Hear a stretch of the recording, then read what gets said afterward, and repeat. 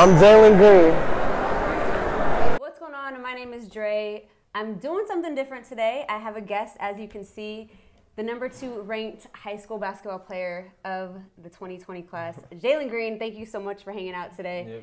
All right, so first of all, I want to start off and just do like a little lightning round to kind of, get you comfortable with me. I promise. Texting or talking?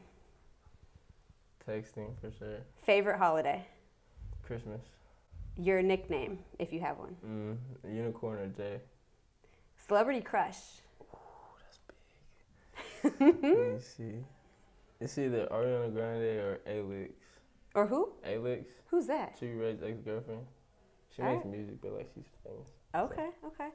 Favorite junk food? Ooh, I eat a lot of junk food. Candy, cookies? Yeah, I like cookies. Yeah. I'll probably like that. All right, let's talk about basketball. It's kind of your thing, right? Let's talk about high school. So you are a junior right now. Yeah. You've been playing insane basketball. I've been back in Fresno for 2 years and watched you these last couple seasons. Someone put me up on the Jalen game, and I had to watch you. I absolutely love it. Thank you. At the beginning of this season, what were some of your goals, and which have you accomplished yet? Most of my goals this year were just to be a leader. Move the ball around. I'm playing the point guard. I didn't play as much last year because London was here. So this year I got to step up and play point guard and just be a two-way player. I think I've achieved that leader goal and being a two-way player. But I sometimes lack on defense. But I'm trying. But you make up for it on offense, right? Yeah. You talked about London. I was actually going to ask about him and Damien. Do you still talk to London? I know he's in San Diego, right? He's doing all right? Damien's at LMU. Damien's doing good right now, and London redshirted, so he's getting that extra work. Oh, so okay. He can play next year. Cool. Okay, so far this season, what part of your game have you improved on the most from last season? My shooting, and probably my shooting. I was more of an attacker last year. I didn't really shoot as much, but this year I got more of a shot, and I'm expanding it more. What do you want to improve on even more? This season it's coming to an end, but next season and going into college. Mostly my half-court game, honestly, because I said playing the point guard. I gotta get my team into offense and stuff. Make things easier for the team and make things easier for me. So yeah. Talk about your experience here at Memorial, on the court with your coaches, with your teammates, and off the court, in the classroom, education, all that. Yeah, I love Memorial. It's like a big old family here. It's a small school, so everyone knows each other. We all talk to each other around campus in the hallways. The coaches are involved. We have rallies and stuff. Coaches come, teachers all there, all the students. So, we're all close together. So it's like love here. Okay, we're gonna take it back to younger Jalen. Obviously, you've been working your butt off for a long time now. Yeah. Some kids at a young age don't understand how discipline and hard work can benefit them in the future. Do you remember how old you were when you were able to comprehend that and it clicked in your head, like, if I work my butt off, this could be bigger and better than what it is now? Yeah, it was like 6th grade. I played basketball all the way from 3rd grade to now, and then so I think 6th grade I really started working out for basketball. My 7th grade year I was still playing football, so I played football and basketball, and then I got hurt in football. And so 8th grade year, I sat out, didn't play basketball, and just worked out that whole year. And then 9th grade year is my blow-up year. And that's when I started getting on the radar. Rankings came out, I went to USA, a whole bunch of things like that. And just from there, it just escalated up. You mentioned USA. Obviously, I was going to talk about that too. Events like that, Thanksgiving Hoop Fest, which you did amazing in. What do events like that, what's that experience like for you, and what does it teach you about yourself as a player and just as a person?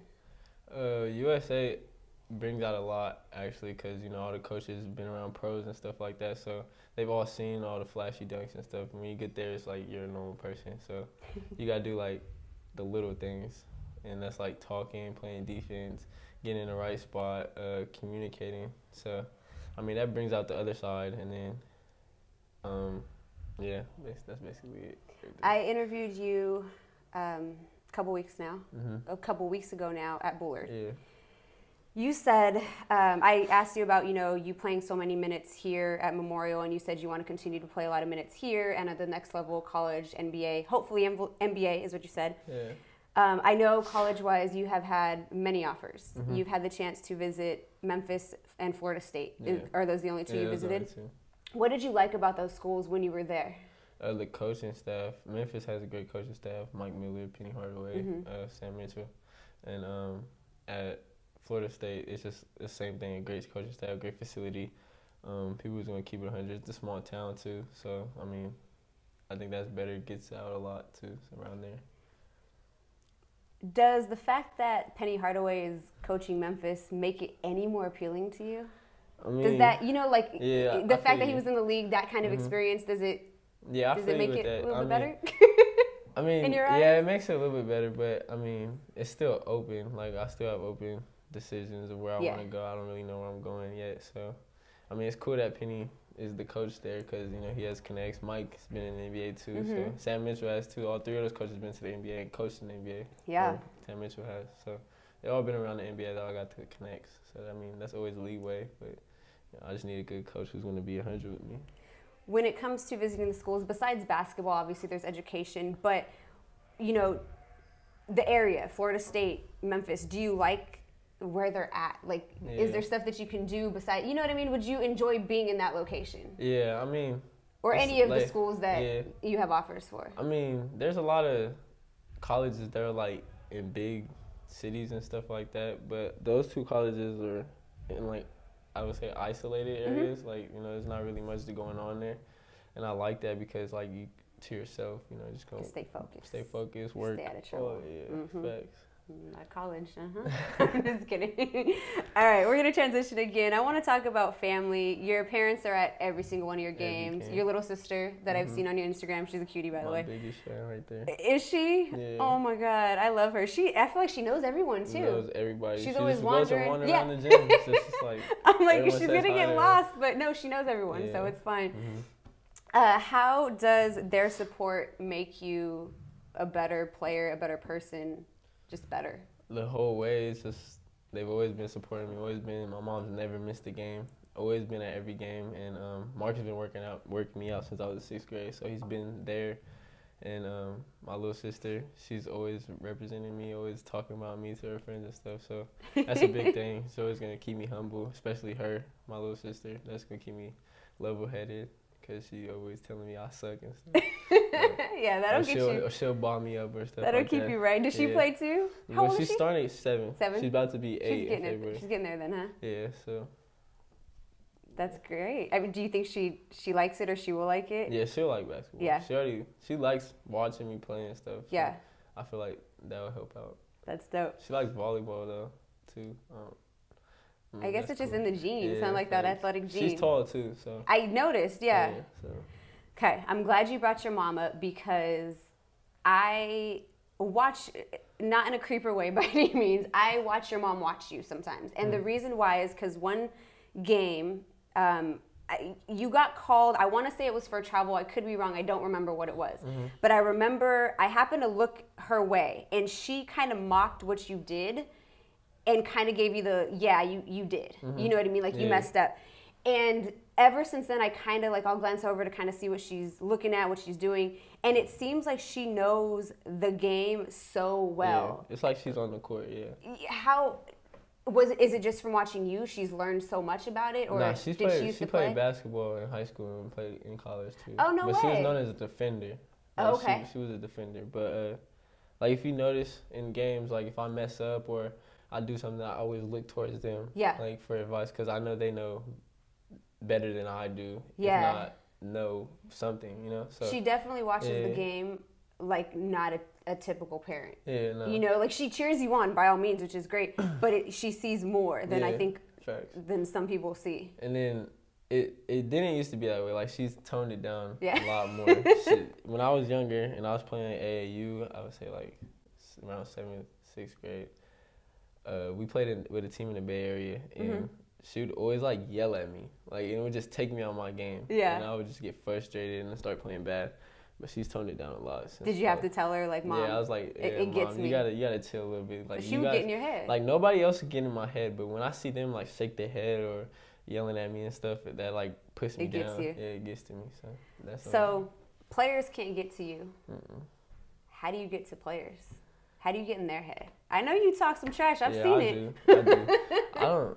I don't know. I mean, a lot of players talk trash to me, and it's every single game, no matter what team we're playing. But I don't know. I don't say much. It looked like I'm saying a lot in the game, but most I'll probably say is let's go. Yeah. Or you suck or something like that. Like, I don't really talk like that. All right. Let my game do the talking. I like that. Okay. So we're going to completely transition to just some fun, random stuff. Mm-hmm. So people can get to know you a little bit more. You mentioned the unicorn nickname. Mm-hmm. I've seen it. Where did it come from? Did you name yourself that? Like, what's it all about? My freshman year, Coach Gates came out from Florida State, came out and watched me practice.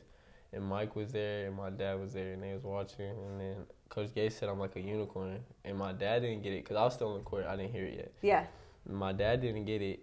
And Mike was like, it's like a unicorn, like you're a rare breed. Like, no one's doing what you're doing. So we kind of just took that and, like, made it bigger than what it was. So that's is that like your trademark now? Yeah, Are you making it? Yeah. That's so dope. So who, if anyone, do you feel like you want to or do style your game after? Probably like a Kevin Durant, Russell Westbrook, and Chris Paul.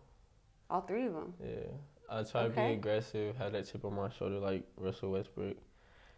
Play long and slashy with like Kevin Durant, and then just that IQ passing, getting teams, being the leader like Chris Paul. I like how you wrote that down for me. Okay. Any game day rituals for you? Game day rituals. Any certain music, song you listen to? Do you have a certain meal that you eat? What do you eat before game days? Are you on an empty stomach? Some people like to play like that. Nah, we have team meals. Okay. But I mean, I don't know if there's like a ritual or nothing. I used to eat Skittles before every game, but I stopped that because that's bad. Are you on any kind of, I guess, strict diet? No. No. I need to change my diet. I need to get on a diet, but like, or not a diet, but like a better eating habit. Yeah. Yeah. I mean, but you're still young. Yeah. It'll catch up later. If you could shoot around and talk life and basketball with any past or present NBA player, who would it be? Michael Jordan. And why? He's the GOAT. I looked up to Michael Jordan since I was a kid, and I went to one of his camps before like I was even good at basketball. Like, this was just me going out there. He's usually at those camps. Yeah. Okay. And it was I think it was San Diego, and I was walking. I had high socks. Like, I didn't roll them down. I didn't wear them short. My shorts wasn't baggy, or my shorts was baggy. I didn't have high shorts, so I had high socks, baggy shorts, and some Adidas slippers on. And I'm walking by him. I'll never forget this moment. I'm walking by him. He goes, "You gotta take those black slippers off." And I was like, "What?" And I was like, he was like, "You gotta take those slippers off. Let me get you a pair." And that just like blew my that made my whole day, that whole camp. After that, have you had the opportunity to meet him? I haven't. No. I haven't. I'm hoping. I feel like you're on your way. Yeah. You'll be all right. And then you can tell him that story. Yeah. Okay, so do you have a favorite pair of shoes? Don't you have your unicorn customized ones I've seen? I have those. I have 2 unicorn custom shoes. I haven't pulled it. Oh, actually I did. I think I pulled them out last year on my birthday. But they're just like one time a year kind of thing. They're just sitting there. I'm gonna put those red ones out again. I like wearing those a lot. Okay. But. What is the best advice someone has given you, and who is or was that someone? My mom. She always told me to stay humble and level-headed. It's just gonna take you further in life. So I always try to stay humble, take pictures. I don't like really saying no when people ask me. So. Do you ever find it difficult to A, stay humble, and B, the times that you maybe don't want to take pictures or you don't want to talk? You know, when I interviewed you at Bullard, my boss said, you have to get on this quick because media is going to be all over him. So you have that attention now. Is it ever hard for you to do it when you, do you ever not want to? It's never a point where I don't want to. Yeah. But it's like, if I'm out with my family or like I'm at dinner or something, that's a point where it's like, let me just enjoy this time with my family or something. Do people recognize you that much? Yeah, I can't even go to the mall. I think I saw, I don't know where I saw it, but maybe it was a picture on Instagram or something, or I heard a story about it, and they said people were just like attacking me almost. Yeah. Yeah, I can't even go to the mall anymore. Like, I get stopped taking pictures probably every time. That's crazy. Okay, so you have many followers on Instagram. I think 260,000. I know that there are some professional athletes that follow you. Mm-hmm. Like, what does it feel like to have them be a fan of you? I think it's cool. Like, I look up to those dudes. So, like, them following me is like, whoa. And plus, me being from Fresno, Merced, Livingston, Atwater, like, it's like I came up from that, and now, like, I'm here now. Yeah. And all these... Are you trying to quote Drake? No. I'm kidding. I'm completely joking. Started from the bottom. Nah, I'm completely joking. Nah, yeah, but it's just, I get excited every time I see that. Like, yeah. Or, like, when I saw Russ follow me, like, I didn't even know he followed me. And then someone commented, like, Russell follows you, you didn't even follow him back. I said, yeah. Oh, like, I was, like, shocked. And you probably felt like the same way when you started following me. Do you know that you're following me? Yeah. Okay. I didn't know if he knew. I saw you posted it, and I looked at my tags, and I was like, okay. Because I'm like, he has so many followers, he probably doesn't even pay attention to that much. Yeah. All right, so who is the most famous person, athlete, whatever, that's in your phone? Who is in your phone? In my phone. I'm trying to think. Probably either Dennis Smith Jr. No way. Yeah, or I don't know. How did you meet him? I worked out with him and Steph in Oakland. Oh, excuse me. This guy over here, wondering why he can't walk through the mall without people noticing him. Yeah. How was that workout? It was cool. It was fun. All right. Couple final questions just to kind of leave your last words. What has made you the number 2 player in the country? And you've bounced back and forth, haven't you? Like 1, 2, 1, 2. I mean, you know, 3, he doesn't go below 2. Oh, 2. you've gone 3? I went 3. Oh God, I'm sorry. He's gone 3. Oh, I'm just kidding. too soon. What has made you that player? I don't know. I think how I carry myself on the court. I don't know. I feel like I just do a lot of things that a lot of players in my class aren't doing. Okay. I mean, like, Evan Mobley has the height on me, but I feel like I'm number 1 in the class. Not to get big-headed or anything, but, like, this is how I feel, and it's like... That's how you got to feel sometimes, yeah, though, you got to. But I feel like I'm playing offense, defense, and being a leader at the same time. I can shoot, get to the rim, and, you know, slash, pass, all that. So, I mean, I feel like I pretty much do it all. I just need to critique a lot of stuff. So, yeah. Every day, at this point, every single day, school, not school, at the mall, wherever on the court, you are building your name, you're building your brands. What do you want your brand to represent? Ooh, that's a good question. That's such a good question. That is a good question. Man, we might have to come back to that one. Another interview or something. Jalen, I'm as busy as you. I'm kidding. I'm completely joking. Are you really gonna think about it though? Yeah, I'll think about it, and then we'll come back with another interview with a part 2. You hear this, right? I got you. Okay. We'll come back with a part 2 with that one. All right. Well, I think that's it. Thank you so much. Thanks for having me. Not a problem.